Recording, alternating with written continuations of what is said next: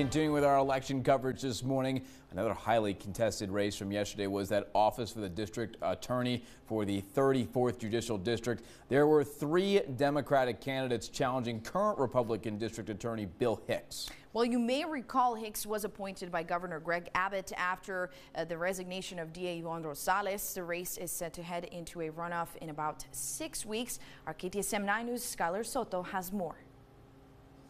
Good morning. The top 2 candidates in the Democratic District Attorney race are James Montoya with unofficial final results of 37.59% and Alma Trejo with 35.53% of the votes.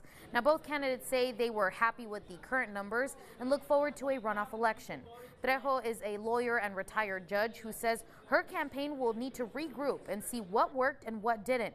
She says her team joined late in the campaign process and their goal was to make it to a runoff election. She adds that the people need to know what is happening in the current DA's office. What we'll do is we'll bring out the current state of the DA's office and the fact that we do need a change. Montoya is a public defender and former assistant district attorney who says his team will continue to canvass and talk to people one-on-one, connecting with El Pasoans to find out what matters to them and making sure they are educated on those issues. You know, the state of the DA's office right now, there is no justice happening in our community. It's not happening for victims. It's not happening for people accused of crimes.